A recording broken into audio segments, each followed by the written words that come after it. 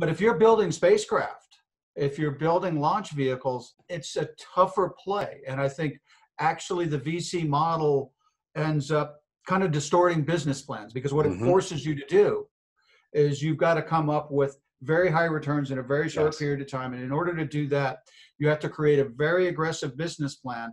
And it creates a little bit of a vicious cycle, because a very aggressive business plan that's going to generate lots of profit requires lots of money up front. Right. And all of this hinges on capture of very large markets. And so you look at small launch, 130 vehicles, each one is going to launch 50 times a year. And you got companies out there with billion-dollar valuation, $5 million launches, 50 launches a year and $1 billion valuation. I actually did some back of the envelope discounted cash flows of what it would take to get there. And you have to end up with like 250 launches a year, 20% profit margins. And that's crazy. We're back with another episode of the Cold Star Project. I'm your host, Jason Kanigan, the founder of this thing, Cold Star Technologies, a data science and process improvement firm. I am here with Dr. Andrew Aldrin, famous last name. He goes by Andy, and really glad to have you here. Thanks for showing up. It's my pleasure to be here. You bet. Well, I was super excited. I saw your name come across suggested connections on LinkedIn, and I'm like, oh, there's somebody I should be connected with. And you quickly responded, and were interested in being on the show. So you have a very interesting background. Obviously, you've got your doctorate. You're the director of something called the Aldrin Space Institute at Florida Institute of Technology. The ISU Center for Space Entrepreneurship, and you were the president of a company called Moon Express that I really would like to dig into with you, because commercial perspectives are really interesting for the viewers and listeners of this show. So let's begin with a fun topic here. Tell us about the purpose of the Commercial Space Studies Graduate Certificate Program, which you offer. Very briefly, who it's for, how many students, and the opportunity. Yeah, so probably, I guess it's been 4 years ago or so now, the International Space University, which I assume you've been talking with them or connected with them in some way, shape, or form, which you really need to. It's an exceptional organization, but they're kind of European based, and they do space education. And they wanted to get some things started in the United States, and specifically with respect to commercial space. So they put out an RFP, and then lots of universities applied to it, and we got selected. And we've, it took us a while to actually pull everything together, but we had our first program last year. And the way the program is structured, I mean, the Institute itself we do workshops. We got some research programs going on, kind of the usual stuff you'd see in universities. But the core program is a summer studies program. It's a graduate certificate program. So we're really looking for students that have just graduated, with a degree in engineering, business, what have you, and that are actually looking to continue their education in a lot of cases. And so we get students that have been engineering undergraduate, or maybe they're already in graduate school doing aerospace engineering, or business, sort of classic business education, engineering management. We have students that have come from policy schools. And what we do is we give them a full semester of just sort of high intensity space education, focusing on commercial markets, commercial systems. And we do this all in an exceptional location at the visitor complex at Kennedy Space Center. And we do it in 6 weeks. So it's super intensive. It's in kind of the space capital, I think, of the United States. And it's a great experience. And so we had our first program this past summer. With all of the uncertainty, we're trying to figure out exactly how we're going to do it this summer. It may not be completely at the visitor complex.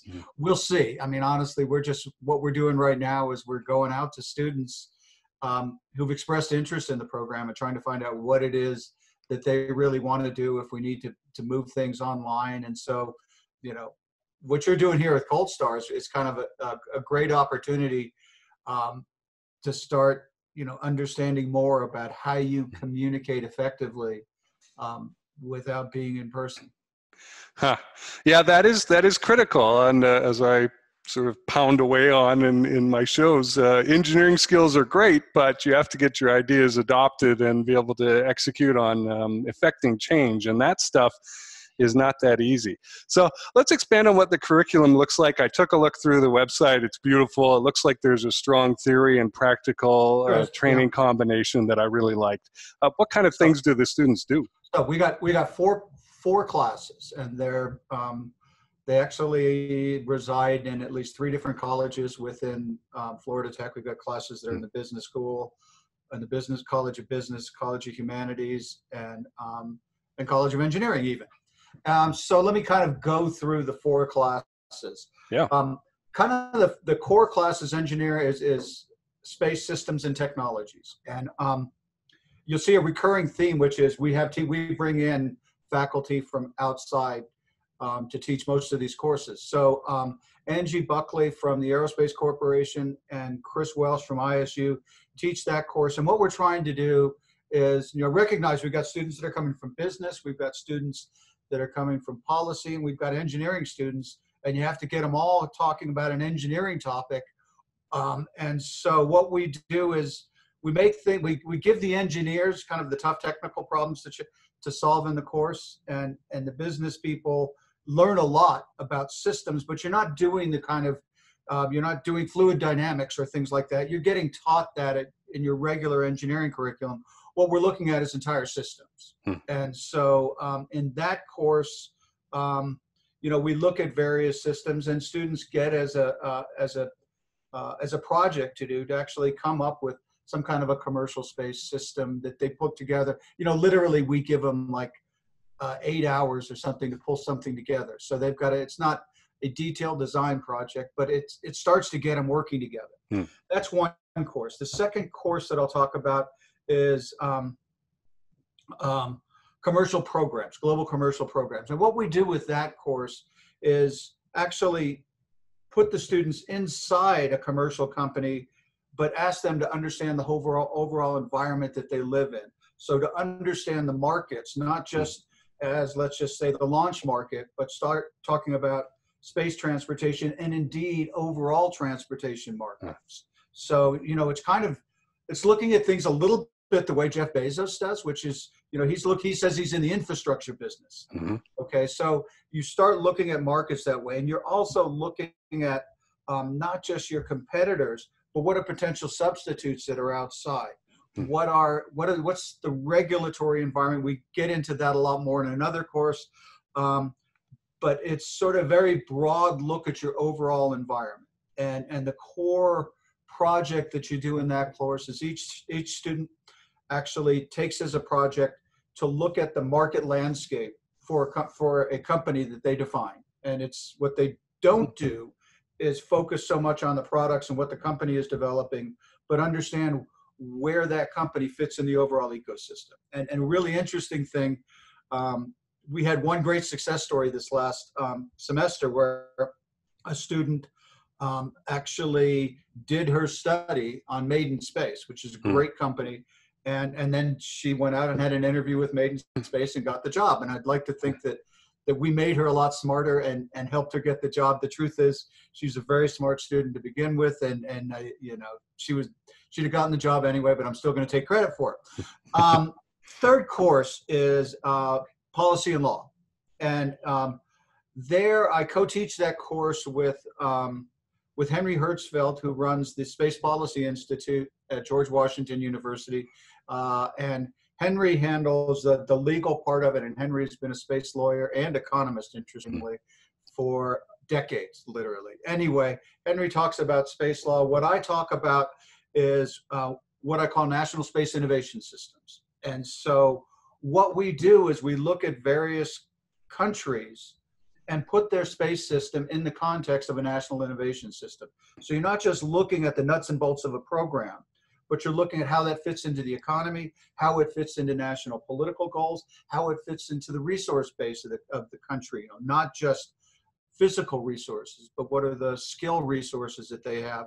And you try and look for innovation systems that match what the policy goals are. And in a lot of cases, you'll look at something and say, well, it's not a great match, but it does give students a framework to look at different countries rather than just, let's look at who's going to the moon. Let's understand the broad capabilities. So that's that course.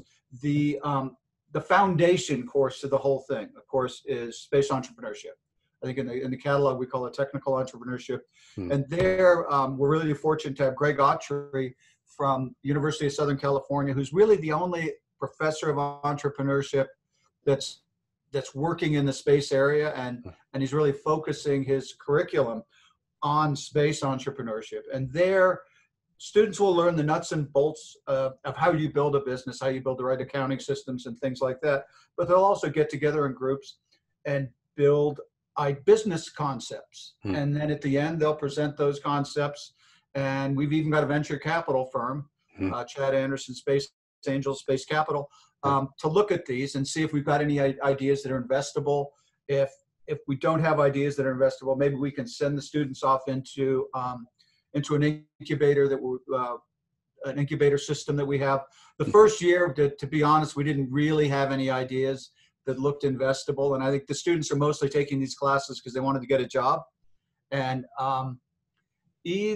actually all of the students who were looking for jobs have jobs now. We've got them placed in, we got one starting a new business, another one as I mentioned, in maiden space. But a couple of students have actually gone on to take jobs in space in traditional aerospace companies. And then a few others are just going on to grad school. So it's been a good year. I think what our program offers is a combination of sound academic theory and then the practical experience of real things happening in space. And that kind of brings me to what's another, I think, key thing that we do is because we're in Florida, there are lots of space people there anyway, right? But when people come in for a launch or other things like that, we get lots of people just sort of flowing through. And so we had 17 guest lecturers come in, everything from David Thompson, who was the founder and CEO of Orbital Sciences until they were bought out by Northrop, and Chad Anderson, of course, from Space Angels, a couple of other CEOs from smallish companies, Grant Anderson from Paragon. Anyway, it was, we actually had NASA's chief economist, Alex McDonald, came in and talked to us, which was great. So, the students get the opportunity to interact with real people out there that are doing real things. And by the way, hiring people. Very, very cool. Yeah. There are a lot of graduate and PhD students who listen to this show, more than I thought, and they've been sharing the show around amongst themselves. Awesome. So I think this is a really important episode. So you folks listen up. Here is talking to you, and I am echoing this because I see this a lot in the space industry. You get a fellow or a couple people who have a technical idea to create some sort of technical capability. But they have not thought it through in terms of the market and who's the customer going to be and who's going to pay for this and how's it going to work. And this happens a lot more than you might think. And so they don't understand why the investors don't get excited about the technical capability, and then they're frustrated and they don't get any money and it doesn't go anywhere. So you can avoid that by everything that I'm hearing about the program that Dr. Aldrin is running here. Is so valuable. It is so valuable. I mean, I haven't had those advantages. I've had to make my own way in the space industry and stumble around and try and find out who will pay for what here. How could I help? Come and join us this summer. Right. Yes. So once we get the dates figured out. I had interesting experiences in aerospace. I'm going to give you just. It's going to be a little bit of a dirt road. But you talked about my interesting background. It's been an interesting career. I actually started my life as a Sovietologist, and I got my PhD at UCLA in political science. I wrote my dissertation on how the Soviet Union beat the United States into space, and I was at the RAND Corporation, and that's what I was going to do. I was going to do international defense industrial stuff, and then the Soviet Union went away. Yeah. And so I had spent a lot of time in the Soviet Union, and I knew a lot about the aerospace system of what was now Russia. And so I had a couple of companies asked me if I wanted to come work for them, and I did. So I ended up in aerospace, actually quite by accident. It wasn't my intention at all. And but I ended up at Boeing. At one point, I was running business development strategy and advanced programs for their NASA business unit, and for actually their commercial businesses. And then ultimately, I went to their launch business and did the same thing there, and then moved out to ULA. But while I was in that position, we had a lot of brilliant technical people with great ideas. But, you know, a brilliant technology without a business is, you're playing solitaire, you know? That's what it is. It's a game that nobody really cares about. You can win, I guess, but nobody cares. And so, you know, I spent a lot of time working with brilliant engineers, helping them turn things into real businesses, or at least concepts that were consistent with what our business was trying to achieve. And so that was actually one of the real motivating factors in formulating this program, was to take great engineers and give them all of the background that they really need to understand not just the company they're in, but their environment, the policy environment, the legal environment, and the fact that you have to, you know, you have to make money. I mean, ultimately, one of the mantras of our program is profit equals revenue minus cost. Don't forget that, because if you don't have that, you don't have a business.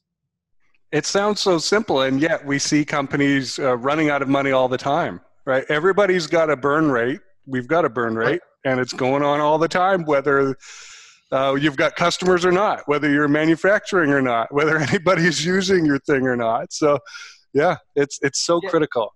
I wonder, Andy, is there an area that you've noticed for graduate students, space graduate students, where they're missing something most often, where they need perspective or experience? And I think we've touched a little bit on it, but I'd like to expand on that. Yeah, I think it gets back to what I said, that we have, everybody comes in with some kind of an idea,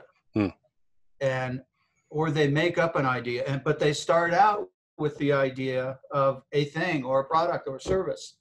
And I think what we try and do is turn the telescope around, if you will, and say, start with a market, start with a need which has money attached to it, a customer, somebody who will buy something, and then worry about the thing. And so that's something that you'll get in all of the courses that we're talking about. It's not the thing, it's the market that matters. And so, yeah, I think that's one of the things that's really important. I think the other thing that's important is perspective. We teach engineers to be brilliant at specific technologies and things, and we teach most business people to be very good at solving problems and working spreadsheets. We don't teach big concepts very well at all. It doesn't fit into departments at universities. You have to create things that are interdisciplinary. And so I think that's what we're bringing. And that is, you know, the interdisciplinary element of it is really something that draws back on International Space University. That's one of their mantras: interdisciplinary, international, intercultural. Right. I go back to the mid-90s when I was in this thing called the Operations Management Program, where we took 10 and 11 courses a term for a couple years and had a 40% failure rate. 50 people started that program and 30 people graduated. And we were in this teamwork program. And that was so important because your grade depended on 4 or 5 other people as well. And they had to show up, and that weeded out a few people in the first year. And it's not pretty, and you learn a lot. And so if you're an engineer and all you've worked on are solo projects all through your university career, you're going to come out with a very different experience, and you're going to need what's in this program here that Andy's talking about. And that's a hard lesson for students that, you know, well, I did my part of it. I was great. Right. Why didn't I get an A? Well, your project sucked. Okay. And you're responsible for your project. If the business goes out of business, you're just as much out of a job as everyone else. So yeah, that's a tough lesson. Yeah. The universe doesn't care how hard you work, in a sense, as an individual. I like that. Yeah, I think I took it from L.E. Badesset Jr. I think he was writing a short story, science fiction author. let's see here. I've got my list of questions over here on the big screen. And so I'm looking down here, and you have had Space Angels, angel investors, as a supporting partner. Mm-hmm. You've mentioned that before, had the CEO come in and do a talk on that. What have you learned about having them as a supporting partner? It's very unusual. So, yeah, it is, because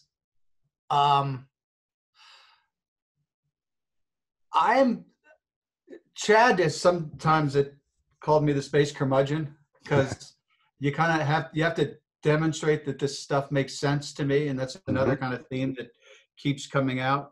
And it's been an education for me personally, working with Chad and understanding the incentives and the whole structure of the New Start venture capital system, because it's different from what a classic business model is going to tell you. And I still think that at the end of the day, valuations have got to make sense, but Chad lives in a different world. And so just understanding that world for me personally has been incredibly valuable. The other thing that Chad brings is, he doesn't make this stuff up. He's great at pulling together the right data, putting it together in the right format. And I think he's brilliant. And what Space Angels does, I think, is really, really productive, because it has to make sense for Chad too. And so that's just tremendously valuable. And having someone involved in it that really does understand businesses and what makes sense is really important for the students, because it's not just hanging out a shingle and yep. and making it work. And I think, one of the other things that I'm learning from Chad is that I won't say that the easy money has been made, but making money is going to be much harder in this business in the future than that was before 2 weeks ago, right? Yeah.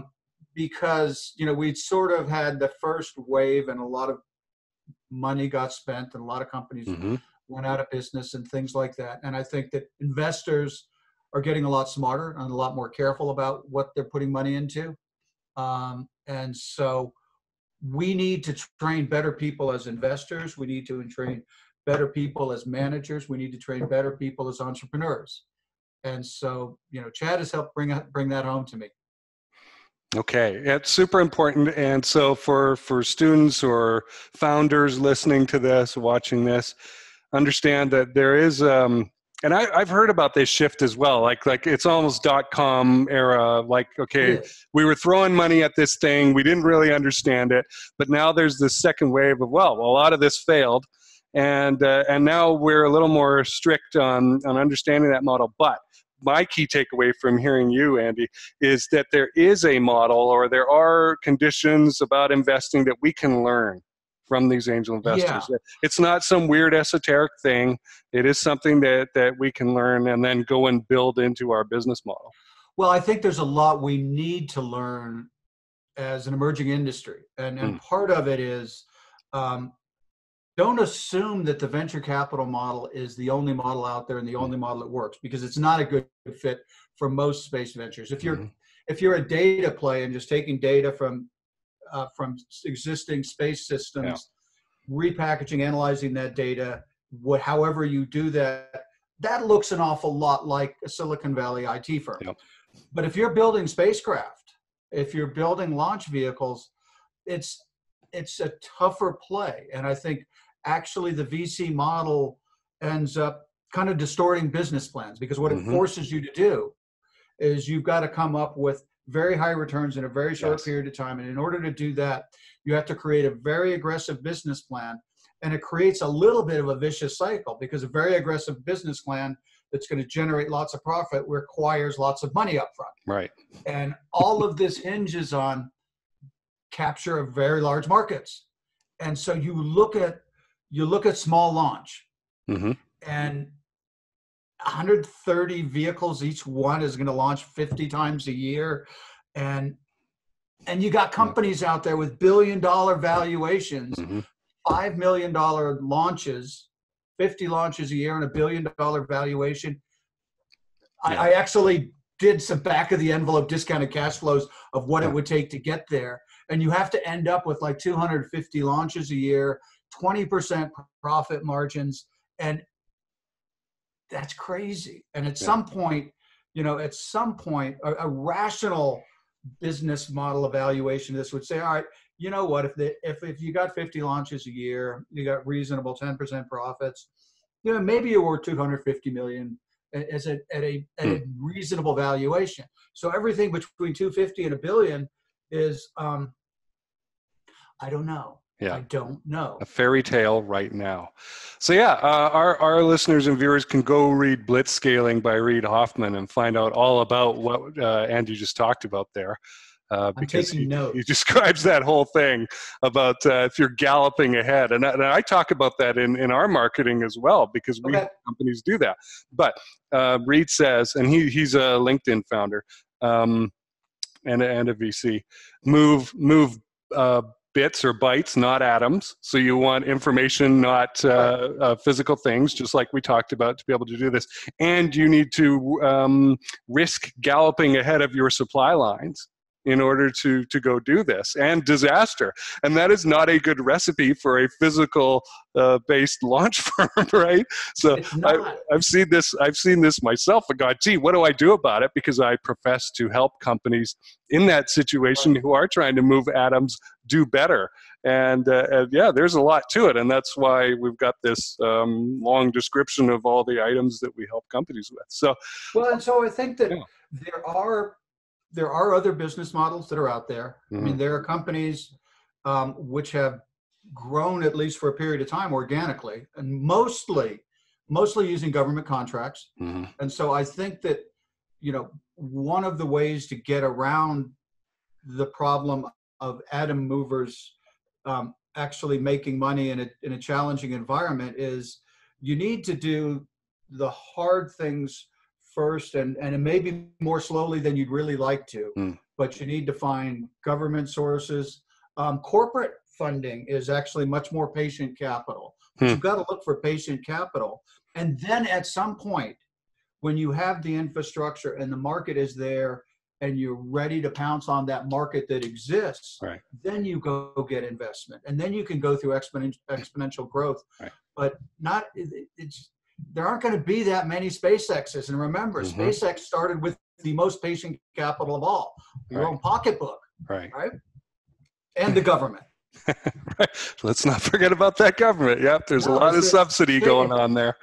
Yeah. Jurvetson did not build SpaceX on his own. There was a lot more money, government money in SpaceX than there was DFJ money. Yeah. And yeah. I mean, good for him for picking out the direction and sticking to it and developing that capability. You can't afford to be second best. You need to be first, and that requires speed. Now, if you're thinking that growth is supposed to be slow and steady, frankly, the way I was taught back in the 90s in the operations management and business administration programs, you are too slow. We have to adapt. And in space, it's no different than anywhere else. People like to think they're special in space, and it is fun, all the stuff we get to work on, but business is business. The fundamentals nowadays are conservative growth is not good. You need to run as fast as you can and risk outstripping your supply lines, which means in our world, using up the capital that we've got. That's a risk. But there is no prize for second place. There certainly is no prize for third. If you want to scale operationally fast, come talk to us at Cold Star Tech. We are the process experts for scaling fast. Now back to the interview. So let's move into commercial experience that you've had, things where you've been in the driver's seat in that role.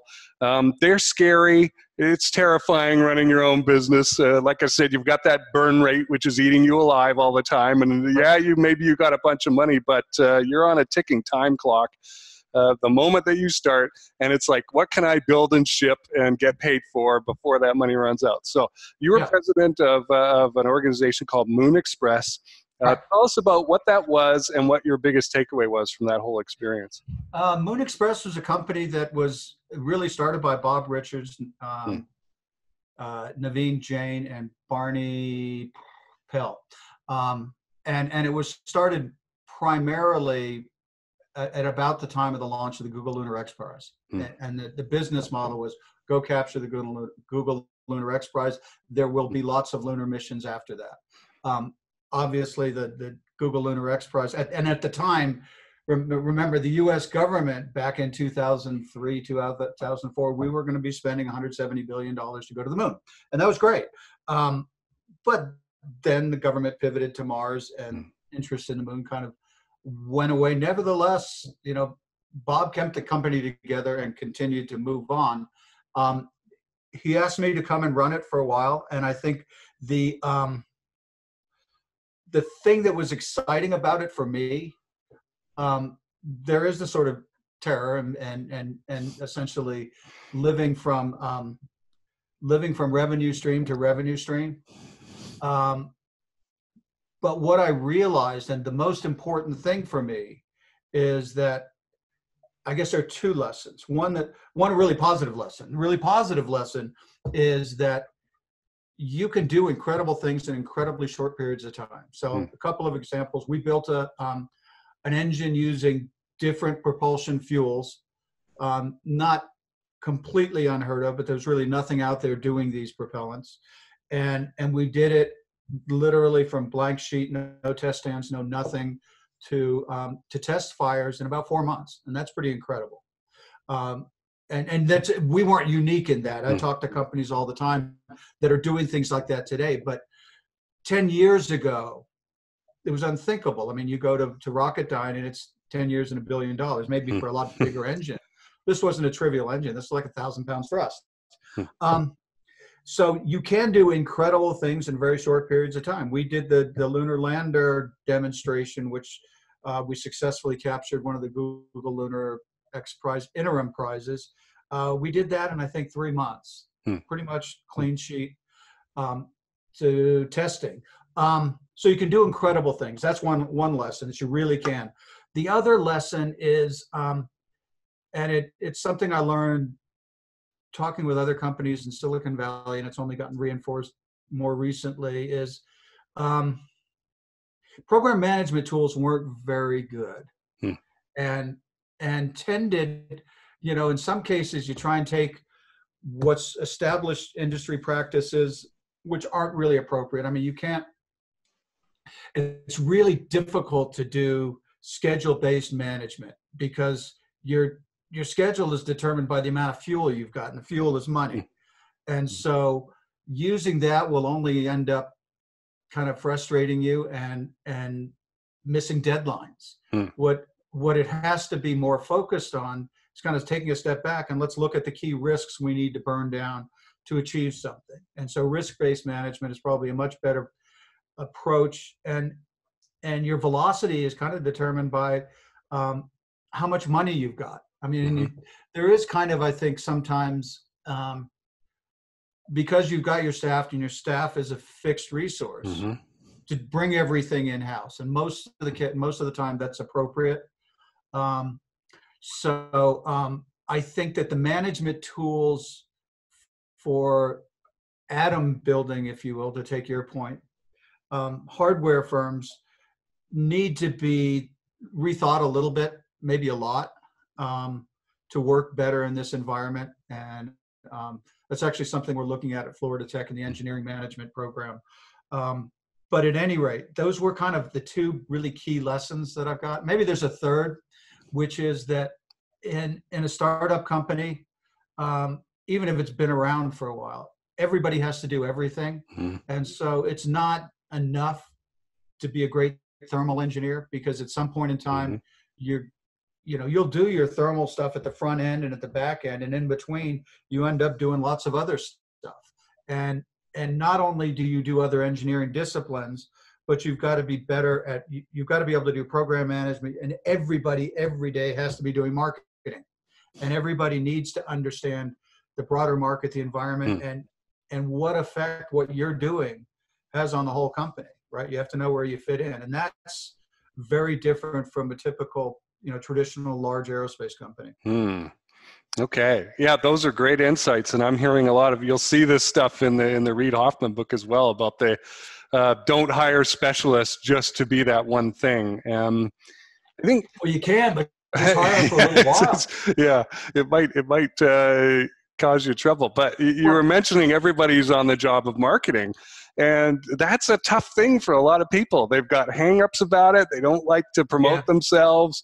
It can be tough. So that again goes back to the managing change and the giving the vision to people, I think. And right. I've watched many speakers talk about vision, and one takeaway is you have to say something over and over and over and over again so many times that they begin to mock you about it.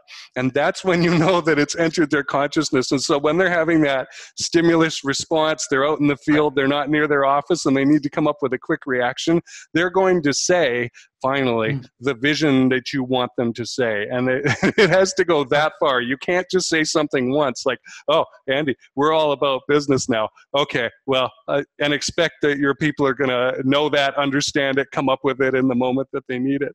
So, Well, and this is something that really separates some of the new start companies. I mean, I talk about SpaceX and Blue as if they're new starts. They're not really. I mean, they are, but they're very different. But I think the vision, the shared vision that every one of those, at both of those companies has, and I suspect, lots of other companies, is something that doesn't exist at many large traditional aerospace companies anymore. It did. It did. If you go back and look at, say, the early days of Skunk Works, maybe. Interestingly, it did, in what I'd like to call the world's first biggest space startup, which was NASA. Right? If you the look culture. at NASA, yeah. I mean, there were written documents after the Gus Grissom fire. There was that document about, we're never going to let this happen again. Basically, we're better than this. Yeah. Well, and it was also the organization behaved like a startup. So, the John Hubolt story, where Hubolt literally came from, he was an engineer at Langley and went to von Braun and said, I've got a better idea for how to get to the moon. And you think about NASA today and the ability for ideas to get from the bottom to the top that quickly and actually get adopted. It doesn't happen very often.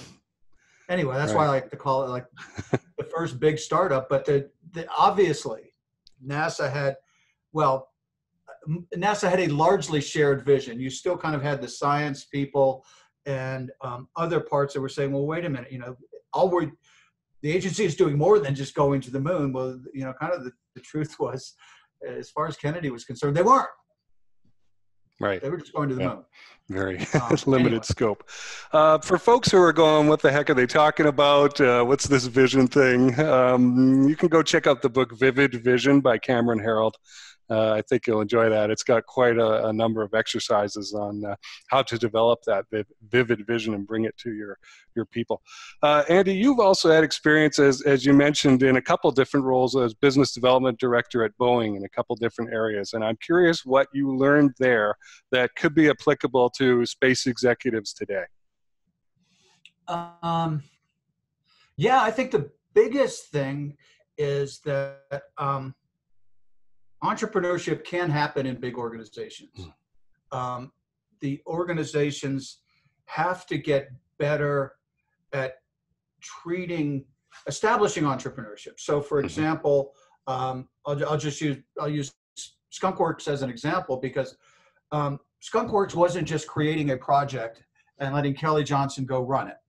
It was about creating an organization and letting Kelly Johnson own that organization, so that was Kelly Johnson's organization. And he defended the boundaries of that organization. And that kind of delegation, if you will, and ownership that they give doesn't happen very often. I mean, lots of companies try and establish their own versions of things and put vice presidents in charge of them and say, go be Skunk Works.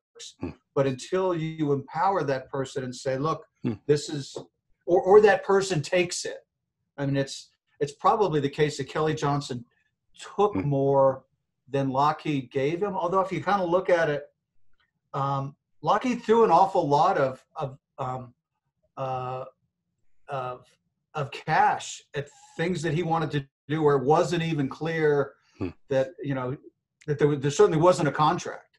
So he got a lot of discretionary funding from Lockheed, and so you got to give Lockheed a lot of credit for that. But I think it's one of the things that entrepreneurs do is they create organizations, and so one of the things that I think needs to happen in large aerospace companies is you have to let organizations get created, or maybe you buy them, but you have to let them manage themselves as independent organizations, and that's happening in some places. I think it happened in Sierra Nevada with Mark Sarangelo and his Space Systems business unit. I think they had a fair amount of autonomy, and it was certainly Sarangelo's organization. But you have to look for that. Entrepreneurship is about people and organizations. It's not about product and invention and technology. And that is a very different sentiment than many you're going to hear out there. I happen to agree with it. And it's been the experience of being punched in the face a few times that has taught me that. I've been talking to a lot of my old friends who remain executives in big companies, and they're becoming much more sympathetic to this kind of thing and trying to understand what they need to do to make that happen. And I don't necessarily have the answer, but I've got a sense of where that answer lies. Right. Well, and you've got a 6-week, very quick program, very intense program that is going to give folks who have come out of graduate school this kind of experience and this skill set. And I think it's amazing. I'm so glad that we connected and I was able to hear about it in detail. Let's wrap up with this. What are you looking forward to the most in the space industry, both in terms of like technological developments and people heading into careers now? Yeah. So here's what I am looking forward to. I want to understand whether there really is a paradigm shift shift from one in which government capital dominates to one in which private capital dominates. Whether they're government markets or private markets, the point is who's putting up the money to do it. And a lot of people talk as if that paradigm shift has already occurred. I'm not sure. In fact, I would say I don't think it will. And I think that question and understanding what needs to happen is, for me, one of the real intellectual challenges. As I'll say, personal motivation is I'd like to do what I can to make that happen. What I can do to make it happen right now at this stage in my life is I can teach. And, that's at some point you kind of at least I've transitioned to thinking that that's probably one of the skills that I have right now that I want to develop. And if I can get a handful of people every year out there being smarter, asking hard questions and getting stuff done, and contributing to a paradigm shift, then I'll be super happy. Very, very cool. I am just as excited about that as you are. I know, having talked with our technical engineering advisor, Dr. Rick Fleeter, he mentioned to me that the DoD funding and the NASA funding is still like 70% of the funding out there. The private industry is maybe 10 to 20%, and then the other chunk is made up of foreign agencies. So commercial is nowhere near as a big thing out there, and that's a big reason why this show is called the Cold Star Project. If you don't know, I run a little summary show and a bit of news and information in that. It's a shorter format called Make Space Boring. And we're putting on an event actually coming up on the 9th, which we just talked about this morning with that title. And it's not about make space dull. It's about getting user adoption and getting commercial involvement and getting it so that people are using space stuff, products made in space, going to space jobs where it's just normal, where we don't even talk about it that much, because the moment that it's at that saturation point and being used and there's money and we know it's safe, it's stable. Right. People are making money with it, they're investing.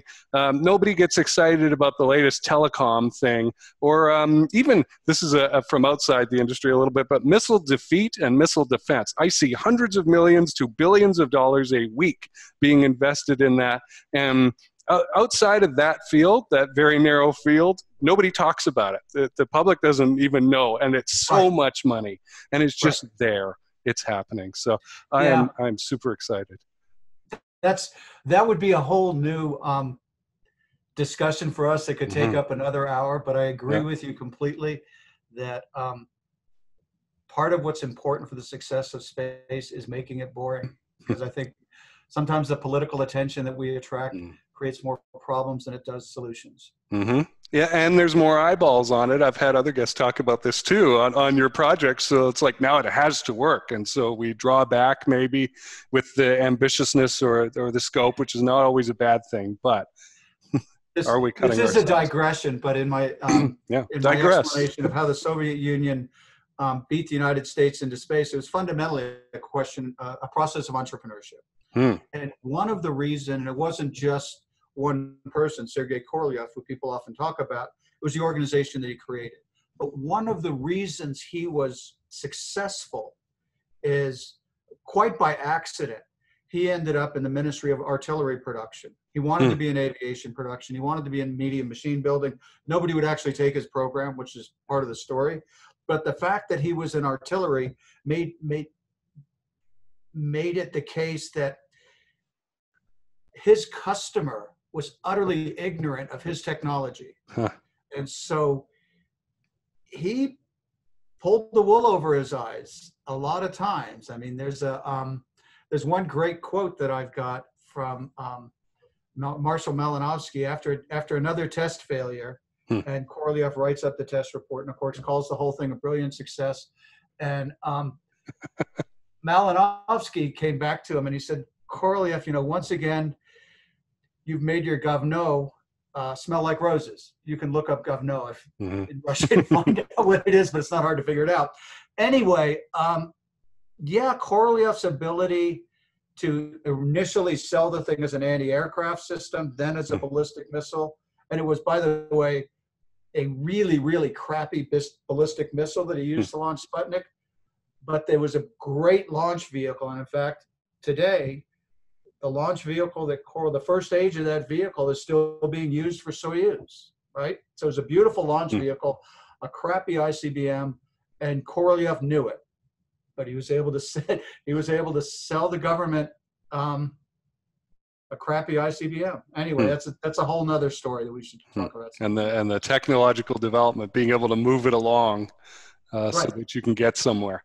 Yeah, this has been fascinating. I definitely want you back if you're open to it. Let's discuss that after.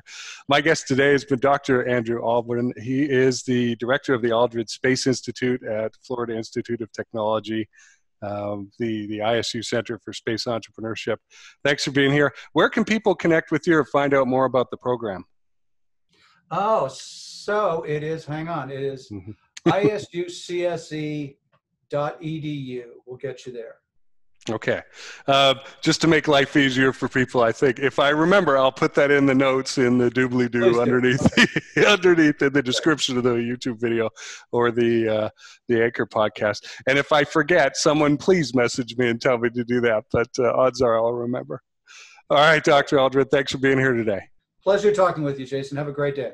Hey, this is Jason Kanigan, the host of the Cold Star Project and the founder of Cold Star Technologies. I've decided to do something new. I've started doing daily update videos on who I met and what I learned the previous day in the space field. And it's a great sort of follow me thing. You can learn what I learn. I'm meeting a heck of a lot of people and learning a lot of things really fast. And the space field is really disparate. There are tons of nooks and crannies to go into and explore, from legal, operational, regulatory, compliance, and gosh, the end customer. Who'd have thought about that, right? So you can sign up for this. If you go to coldstartech.com/MSB, that's short for Make Space Boring, the mission we're on, then you can sign up, and in your email you will get a daily notification that the new video has been posted. I'm also thinking about doing some branded mini courses and summarizing papers as I'm able to. So those will be some goodies that are in there as well. So if you're interested in that, go to coldstartech.com/MSB and join us on the mission to make space boring.